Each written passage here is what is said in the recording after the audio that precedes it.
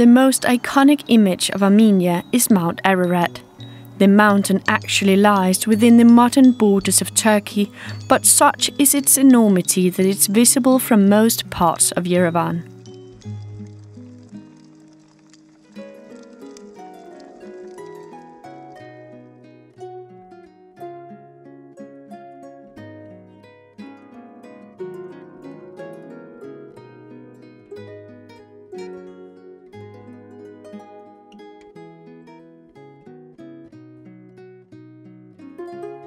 Armenia is a museum of nature. The amazing diversity of nature, mountain ridges and peaks, alpine lakes and rivers, deep gorges and mountain passes, abrupt landscape variations give unique geographical features to the Armenian identity. The landscape of the country identified the features of its architecture life. Severe historical fate has also left its mark. Armenia, located at the crossroads of routes between East and West, was a permanent place of clashes between the great empires of ancient and medieval times. Faith, language and writing helped to withstand the vagaries of history.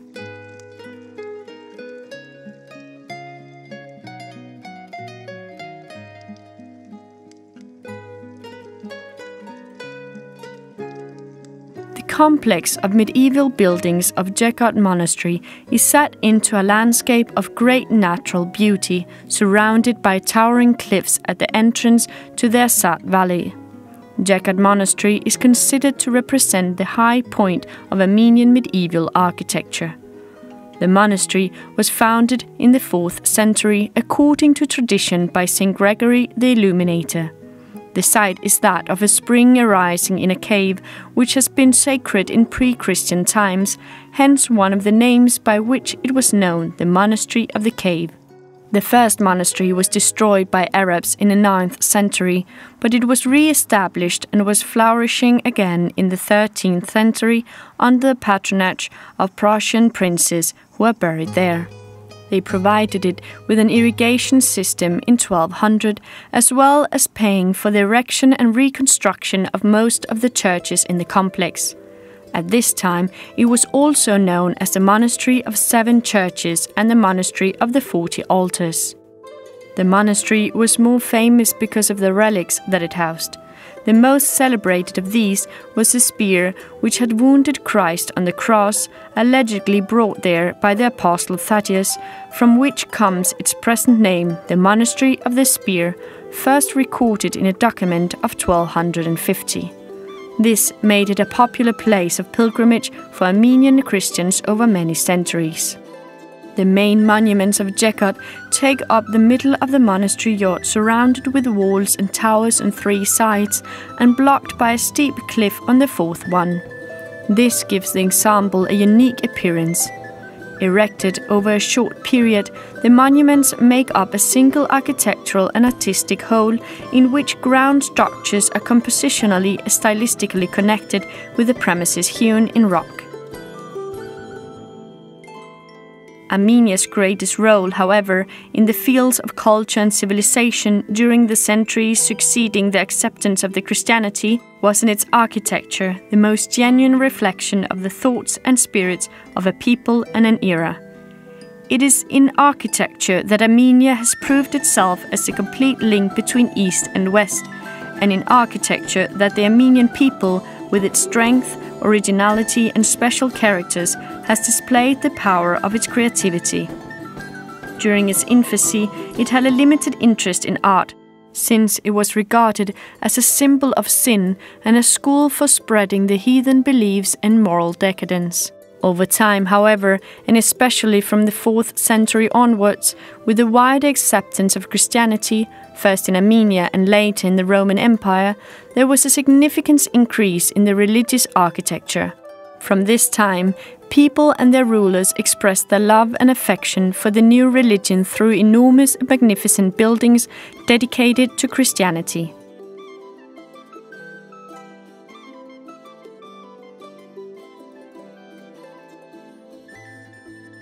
The The main church is in the classical Armenian form, an equal-armed cross inscribed in a square in a plan and covered with a dome and a square base. It is linked with the base by vaulting. The east arm of the cross terminates in an apse, the remainder being square. In the corners there are small barrel-vaulted two-story chapels. On the internal walls there are many inscriptions recording donations. 10 years later, a Geghard, an entrance hall, was built on the west side of this church to link it with the first rock-cut church. As is customary in medieval Armenian architecture, the structure of this building reproduces that of the peasant hut, in which 4 massive freestanding columns in the center support a roof of wooden beams with a hole in the center to admit light. The ecclesiastical version in stone is an imposing structure. The peripheral spaces resulting from the location of the columns are variously roofed, whilst the central space is crowned by a dome with stalactites, the most perfect example of this technique anywhere in Armenia. The main church was built in 1215 under the auspice of the brothers Geghard and Ivan, the generals of Queen Tamar of Georgia, who took back most of Armenia from the Turks. The monastery was a popular place of pilgrimage for Armenian Christians over many centuries. Relics of the apostles Andrew and John were donated in the 12th century, and pious visitors made numerous grants of land, money, manuscripts, etc. over the succeeding centuries.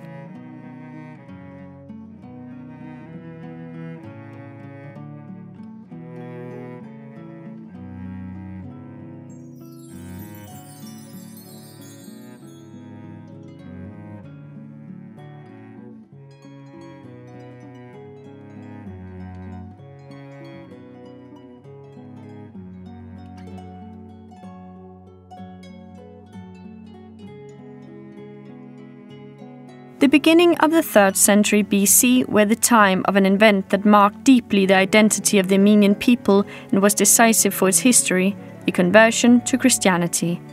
The tradition attributes to the first announcement of the Gospels to the apostles Thaddeus and Bartholomew. But, according to the legend, the conversion of the Armenian court took place thanks to the work of Saint George the Illuminator, who, in 301 BC, baptized King Tiridates III after curing him of a chronic illness. However, the historical reasons of the conversion of Tiridates were mainly political. The sovereign, through the adoption of a religious cult, was persecuted in the confining Roman Empire, meant to put forward a national religion radically different from the Roman one. Armenia became the first reign in history that officially welcomed Christianity as its state religion. Since then, the Christian faith, together with the Armenian language, became the most dynamic feature of national life.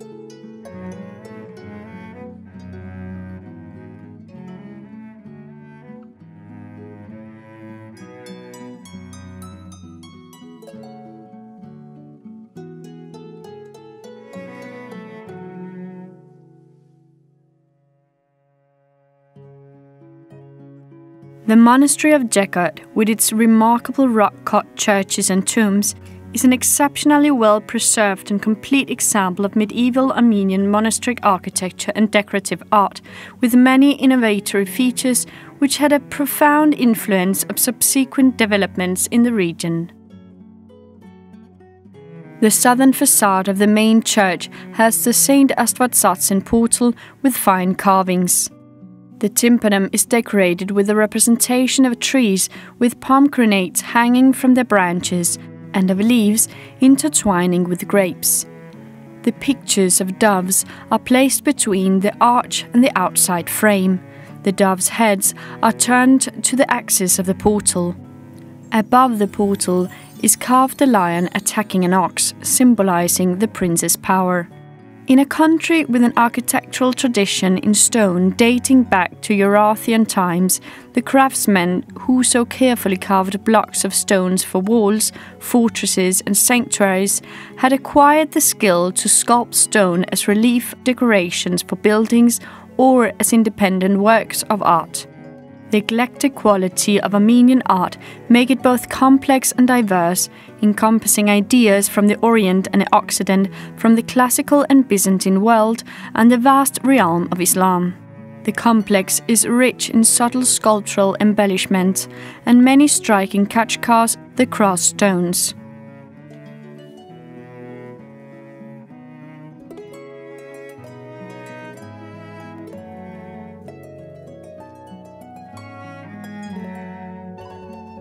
The monastery complex was encircled by a defensive wall in the 12th and the 13th centuries. The main access is through a gate on the western end of the walls, and there is a smaller secondary entrance in the east. To the east and south of the church, the walls have been lined on the interior with ranges of small buildings dating from the 17th century, now in ruins. However, it is known that most of the monks lived in cells excavated into the rock face outside the main enceinte, which have been preserved along with some simple oratories. The rock faces over the whole area bear elaborate crosses, the khachkar carved in reliefs.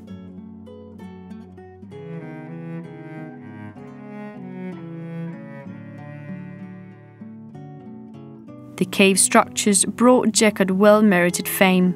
The cave church and the family sepulchra of Samatan Papak and Rotsakan, a hall for gatherings and studies and numerous cells.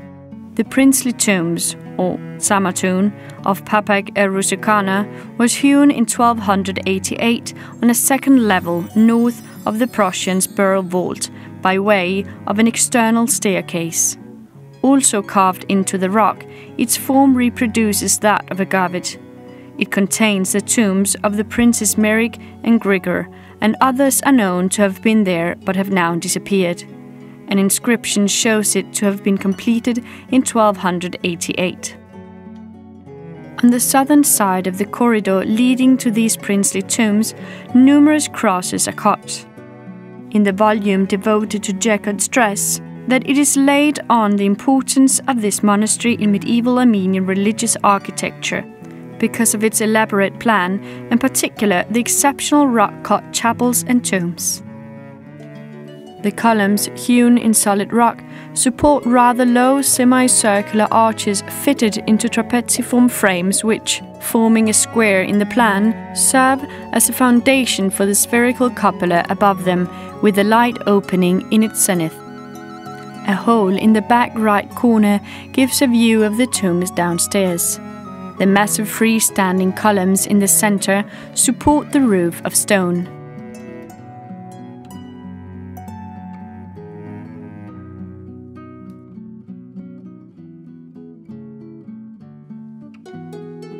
The monastery of Geghard contains a number of churches and tombs, most of them cut into the living rock, which illustrates Armenian medieval architecture at its highest point. The complex of medieval buildings is set into a landscape of great natural beauty.